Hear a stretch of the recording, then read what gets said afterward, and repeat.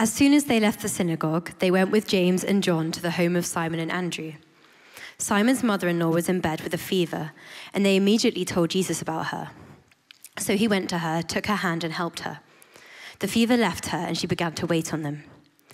That evening, after sunset, the people brought to Jesus all who were ill and demon-possessed. The whole town gathered at the door, and Jesus healed many who had various diseases. He also drove out many demons, but he would not let the demons speak, because they knew who he was. Very early in the morning, while it was still dark, Jesus got up, left the house, and went off to a solitary place, where he prayed. Simon and his companions went to look for him, and when they found him, they exclaimed, "Everyone is looking for you." Jesus replied, "Let us go somewhere else, to the nearby villages, so that I can preach there also. That is why I have come." So he traveled throughout Galilee, preaching in their synagogues and driving out demons. And our next passage is from Matthew 6, verses 1 to 4. Be careful not to practice your righteousness in front of others to be seen by them. If you do, you will have no reward from your Father in heaven. So when you give to the needy, do not announce it with trumpets, as the hypocrites do in the synagogues and on the streets, to be honored by others. Truly, I tell you, they have received their reward in full. But when you give to the needy, don't let your left hand know what your right hand is doing, so that your giving may be in secret. Then your Father, who sees what is done in secret, will reward you. This is the word of God.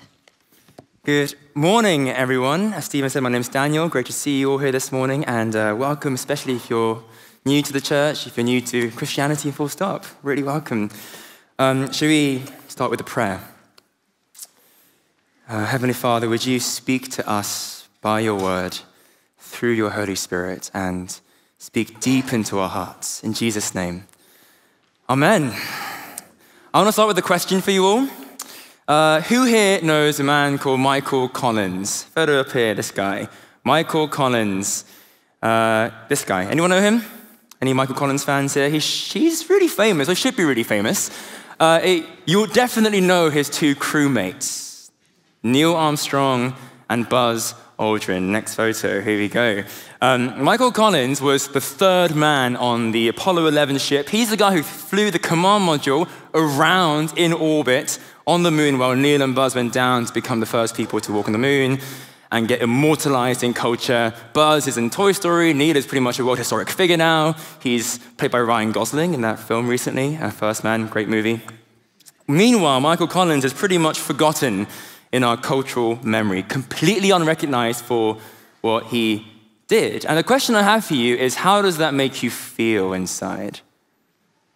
What's going on inside when you hear that kind of story? Because for me, there's the sense that he's been robbed of something, some kind of significance, some kind of recognition, and that somehow he deserves more from what he did.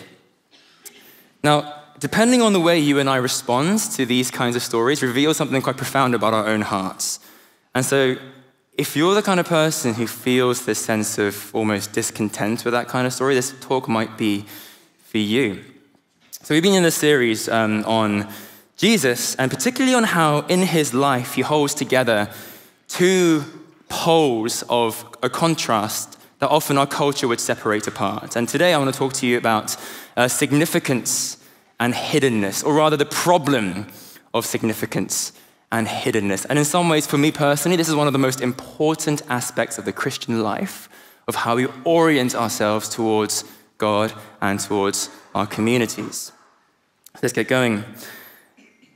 There was a German philosopher called Heidegger, and he has this profound way of talking about what it means to be a human on planet Earth, and he has this concept called thrownness, that we are thrown into a time and a place that we had no hand in choosing. We are thrown into a family, into a culture, into a context and a class that we had no hand in choosing, and yet somehow we have to make our way through it and make something meaningful out of our lives, to build something. And we don't know what that something is, but what we do kind of intuit in our hearts is that our life matters in some way, that we are here for something, to be something, to become something, to make something meaningful of our lives, to have some kind of significance and purpose and value.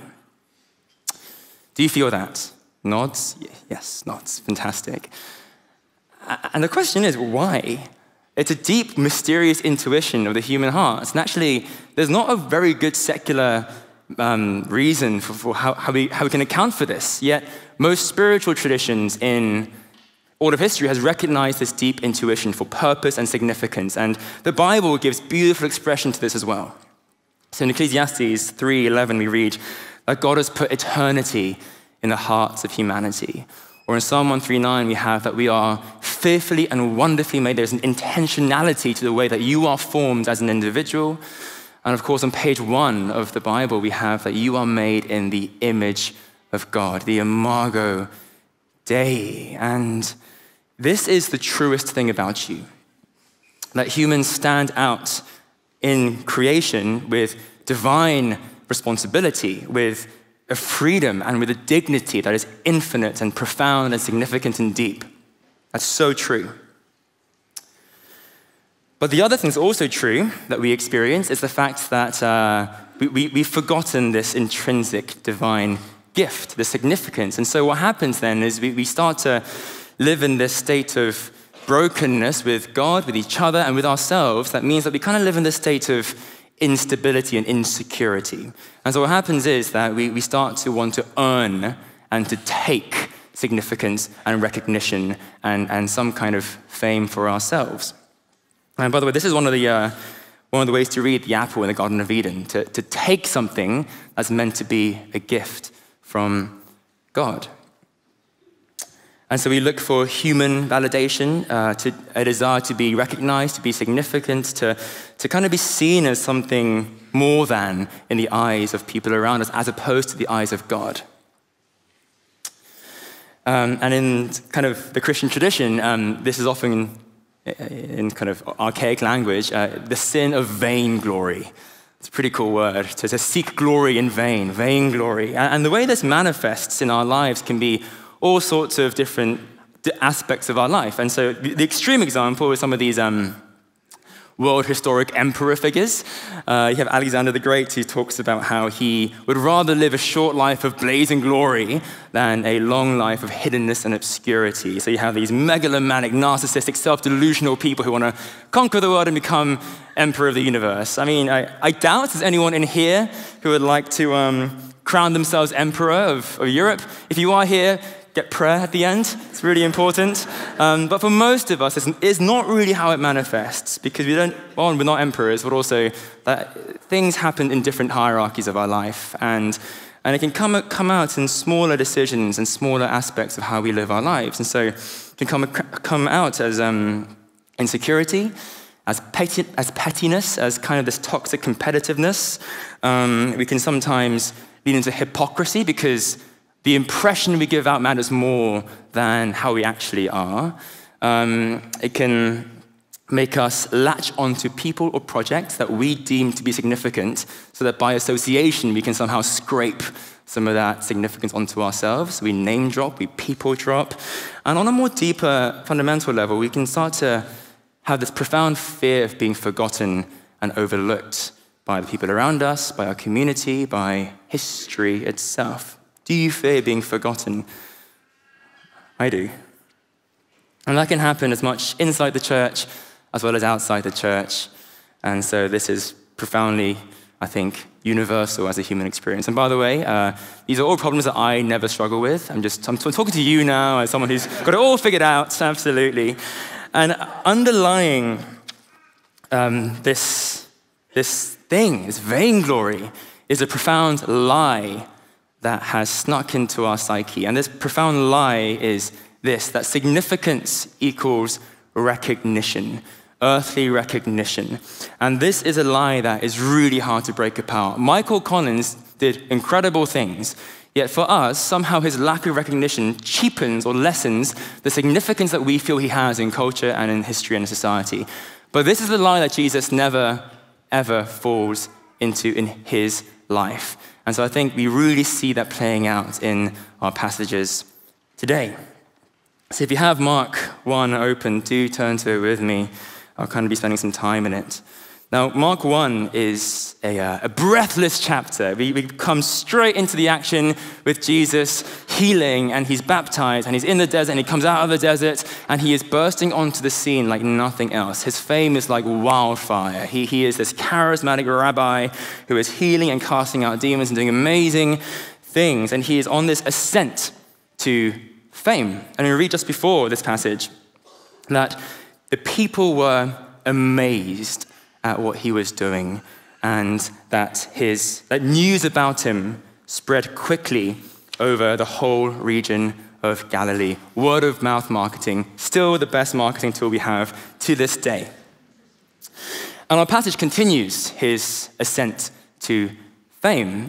We read that Jesus is at synagogue, and just after synagogue, he goes to Simon and Andrew's house, where Simon's mother-in-law is sick, and Jesus heals her of her fever, and she gets up and begins to wait on Jesus and his disciples. And what happens next seems to be that this news of this healing gets around this town of Capernaum, and then the entire town bring all their sick, all their possessed, all those who need healing to this small house where Jesus is staying. There's a lot of hype, there's a lot of things going on right now, and he receives them all and begins to heal them, which I imagine generates even more hype in this place, his ascent to fame. And the question then is, how does Jesus respond to this kind of recognition and this kind of significance that's being conferred onto him by his community? Well, the first thing I'm struck by, one thing, is that Jesus continues to see the one. I'm struck by the fact that even in the text itself, it bothers to mention the specificity of Simon's mother-in-law who had a fever to be healed. And what this tells us is that for Jesus, even in his ascent to his fame, saw the specifics of the one person who needed healing. Now, it can be a temptation sometimes when our sphere of influence grows, when we get promoted, when we have more people to kind of delegate to and get senior, to kind of have this entitlement that we stand above the minutiae, that somehow smaller work is unworthy of our station. I've seen this in my workplace in the past, and that is not the way of Jesus. That just isn't the way Jesus runs things. Because Jesus, no matter how influential and big he gets, always has time for the one. I'm really, I know this woman in London. She's the most impressive person you'll ever meet in your entire life. One of those people who's like, you have like 80 hours in a day, don't you? She's CEO of many different things. She's in the House of Lords, and she's done things that has honestly made a difference to millions of people in this nation for incredible things. And she's, a real hero of mine. And but the one thing that really impresses me about her most of all is the fact that despite her 80-hour days and despite her significance and influence, she always takes time to look out for the homeless community in literally her neighborhood around her. That's amazing. No matter how senior or how influential or how impressive you get, never forget the one. That is the way of Jesus. Because there are people in this room who are going to be very significant or who already are, have a very wide, influential sphere. Just don't forget the one. But the main thing I see Jesus doing when he's confronted with recognition is that he seems to aggressively push away the spotlight. He aggressively pushes away any sense of earthly significance and fame, and he aggressively almost tries to contain the news about him spreading too quickly or too fast. And that's really interesting. We get these small clues in the text too, because in verse 29 we have, as soon as they left the synagogue, Jesus and his disciples went to Simon and Andrew's house. As soon as, which means that he didn't stick around to kind of bask in the glory of his healing. He hid immediately to Simon and Andrew's house. And then in the second half of our passage, we have this remarkable detail into Jesus' inner life, where it says, very early in the morning, while it was still dark, Jesus went off to a solitary place, a lonely place to pray, and he hides. Simon and his disciples are like, where have you gone? They go to look for him, and they say to him, everyone's looking for you, Jesus. Come and do more of your magic tricks. Come on, do more stuff. And then Jesus, in that moment, says something actually, quite frankly, amazing, stunning, in fact. He says, let us go somewhere else. Let's go somewhere else to smaller villages around, and I can preach there, and I can do some healing there. That's remarkable. Now, in a previous life, I was in advertising, which means you can trust me. And if Jesus was a client of mine, this is not what I would recommend to any sane clients. No, what you do when you have a growing new audience is you don't ditch them, for one. What you want to do is you want to consolidate your audience. You want to test and learn some good content of what works for them, like reaction videos maybe, I don't know.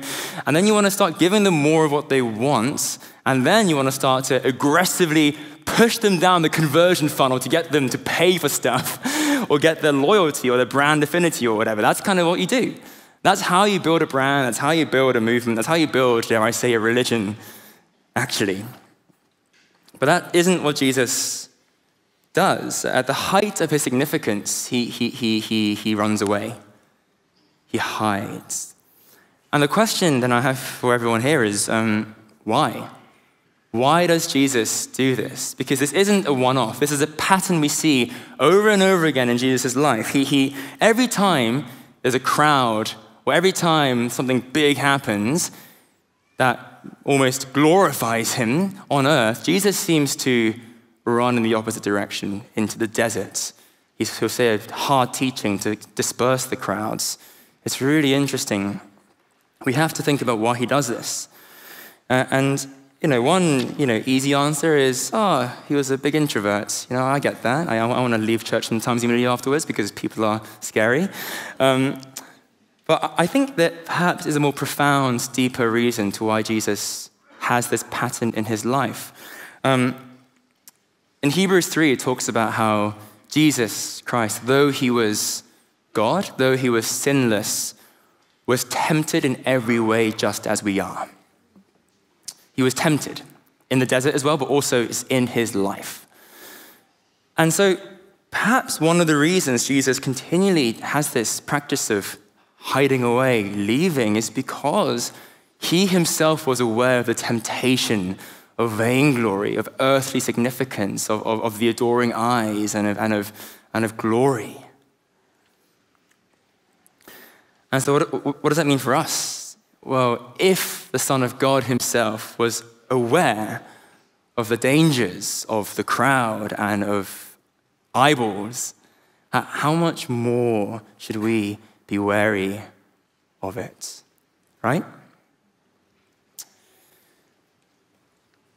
When early Christian writers and mystics reflected on this pattern of Jesus' public ministry and his hiding away to his intimate places, they began to talk about the practice of hiddenness, the Christian practice of hiddenness, which they said was the cure and the remedy to this addiction and obsession and this slavery for earthly desire and significance. It's tyrannical, this desire.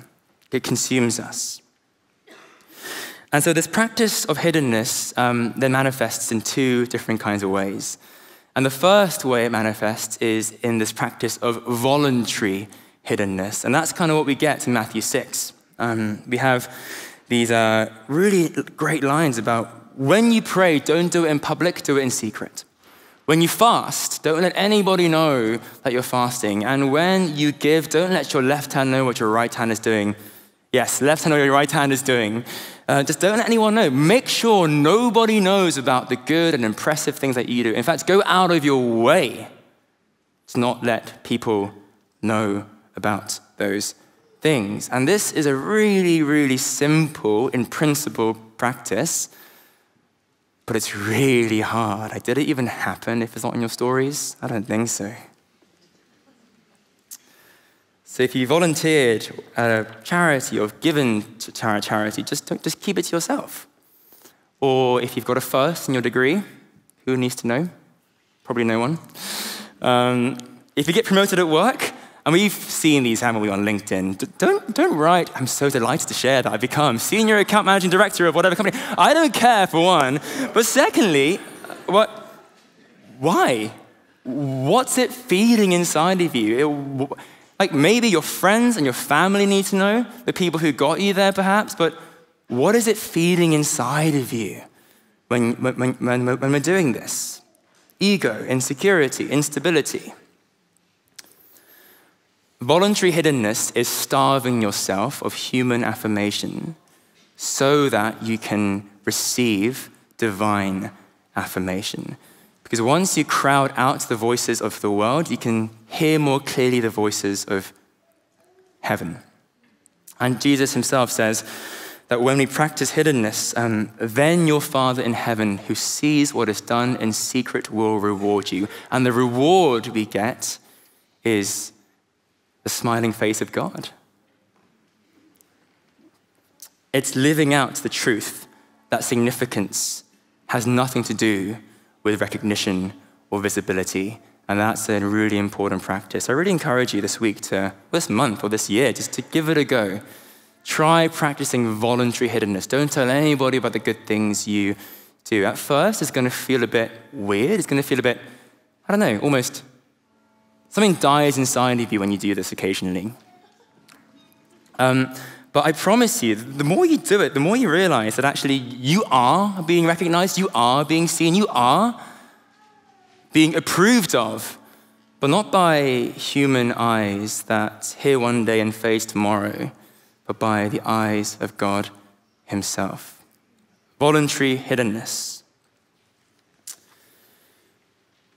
The second manifestation of this practice of hiddenness is what I'm calling involuntary hiddenness. And to be honest, this kind of is where most of us find ourselves most of the time for most of our life. It's this thing of being unrecognized for all the good things you do involuntarily. So parenting is the best example of this because no one's going to see those late nights. No one's going to see those diapers and that mess that's happening in front of you. It's a nuclear bomb of all terrible things going on.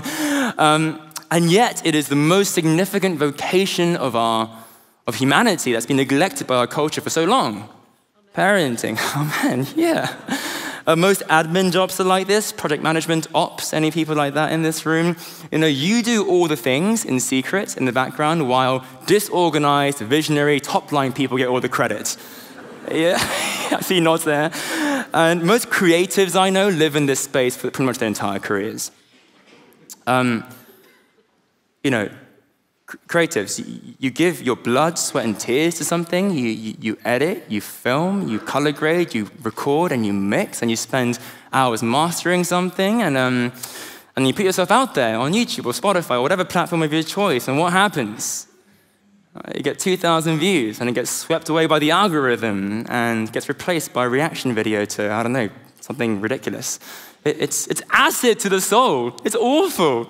I mean, I do some photography on the side, and do you know how much it hurts? How much it hurts knowing that a reposted meme gets more engagement than this photo I've spent hours editing and selecting and having the 10 years of visual culture that I've been consuming. Oh, don't get me... Sorry, this is involuntary hiddenness.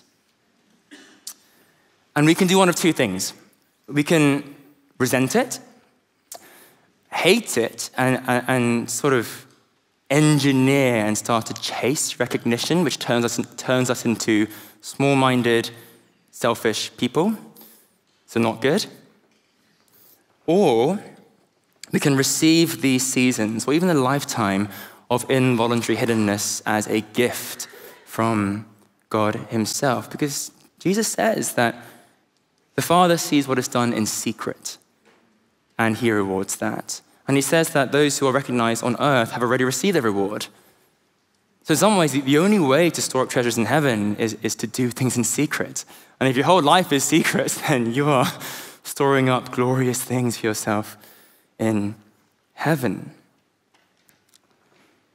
So we can receive involuntary hiddenness as a gift from God that does the same thing in our hearts as hiddenness, which is to separate out significance and recognition as different things altogether. So that's the practice of hiddenness, the remedy for the slavery and oppression of worldly significance. Hiddenness then breaks that psychological relationship between significance and recognition. It kind of frees us in many ways to value God's affirmation more than our own, than human affirmation. And it also, I suppose, helps us to kill our own desire to build our own name so that we can build up his name on earth. And the fruit of this, the fruit of hiddenness, is the Christian virtue of humility, true humility. And what is humility? I suppose humility is the inner peace and stability of knowing who you are in the eyes of God. I think that's probably the core of humility. So what? It's a classic marketing thing. So what? So what? So what? Christian humility. Well, firstly, there are a huge amount of internal benefits. So when we begin to cultivate this, we become free.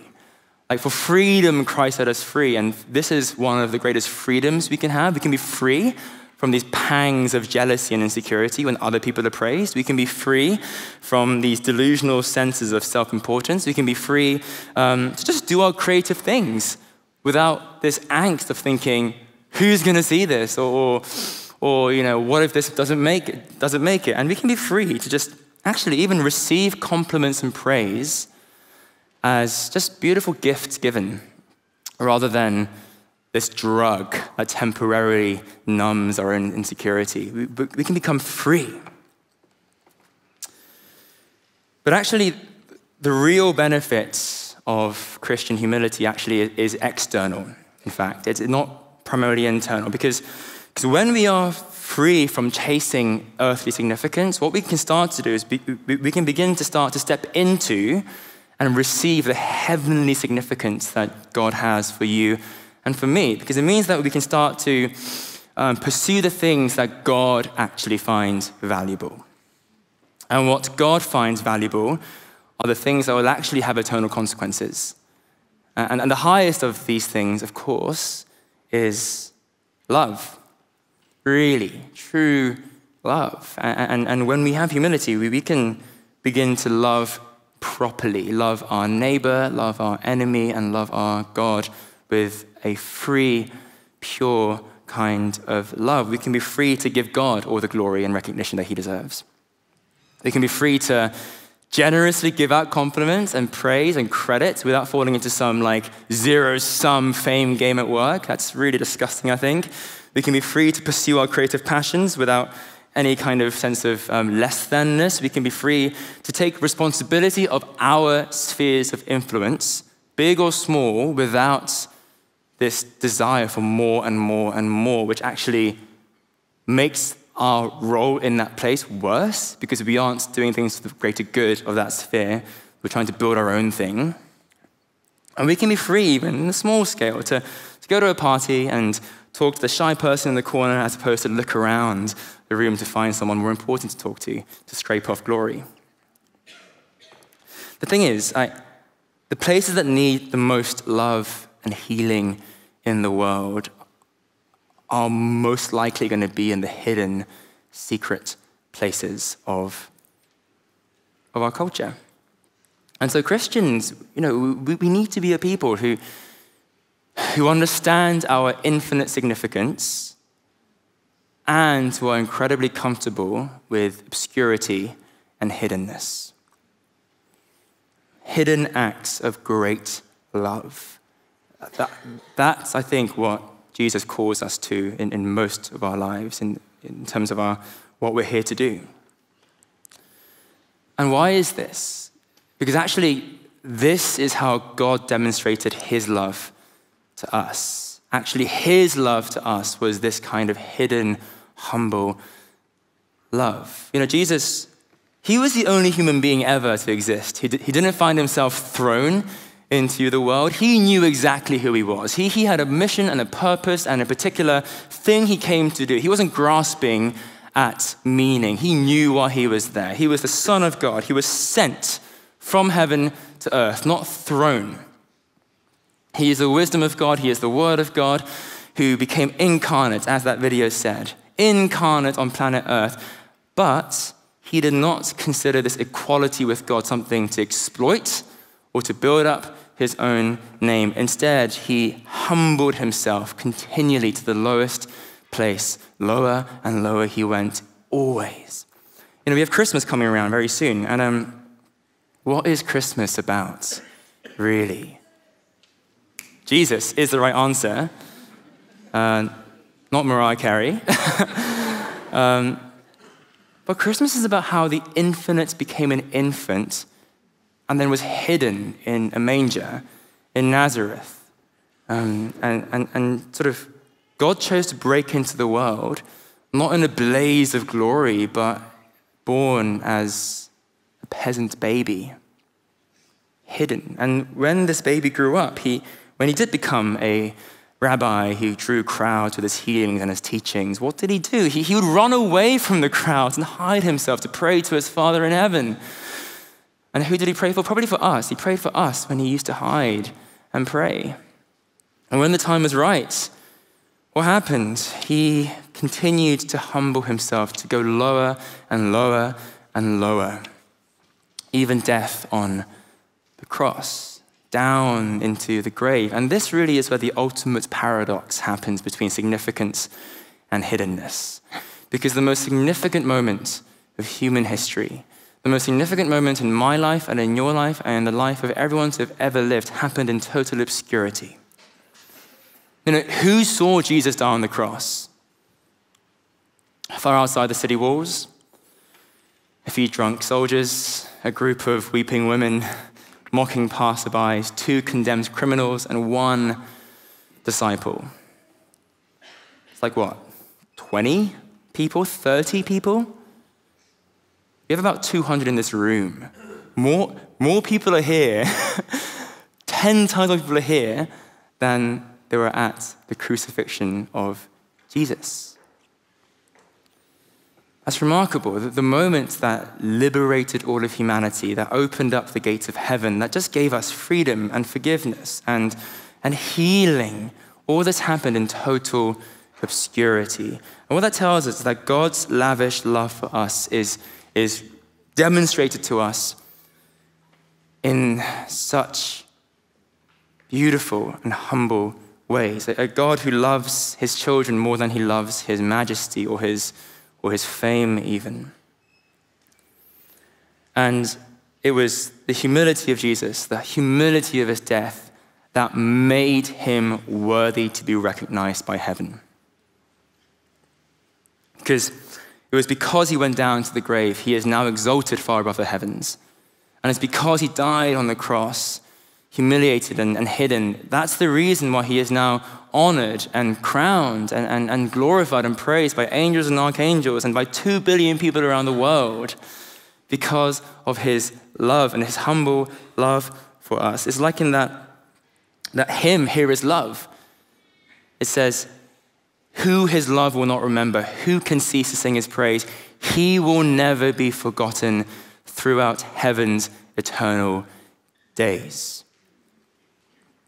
And you and I can be found in Christ, in that love, which means that we can share in his glory. We can share in his significance eternally. Your life and my life can matter for all of eternity. History is just a dust. It's a breath. It's gone.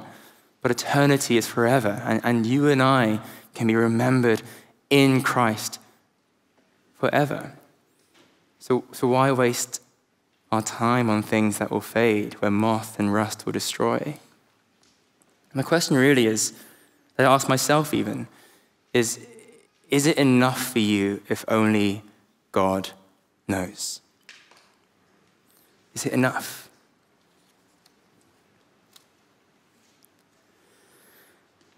I want to end with one final really practical thing for you all. Maybe you can tell, but this is quite a personal area for me, this tension. But about 5 or 6 years ago, I discovered a prayer written about a few hundred years ago, and it's so beautiful. It's called the Litany of Humility. And I found it to be the most helpful and challenging prayers to pray. And I tried to pray it quite regularly. I used to pray it like every single day for about 2 years, and now it's just a more regular practice I have. And so if you are here and you struggle with this tyranny of earthly recognition and visibility and this chasing, this prayer can be a key that unlocks just freedom for you as you journey on. I want to pray an abridged version because it's quite long. You can find the full version on Google. But should we all pray together as I lead us? Here it is.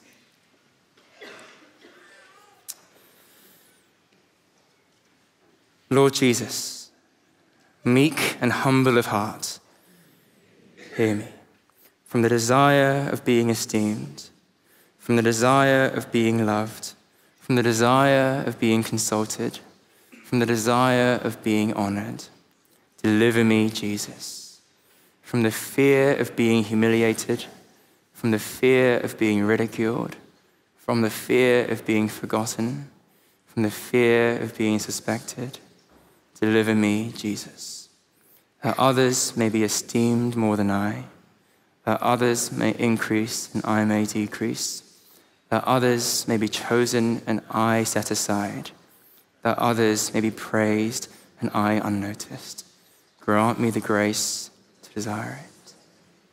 In Jesus' name, amen.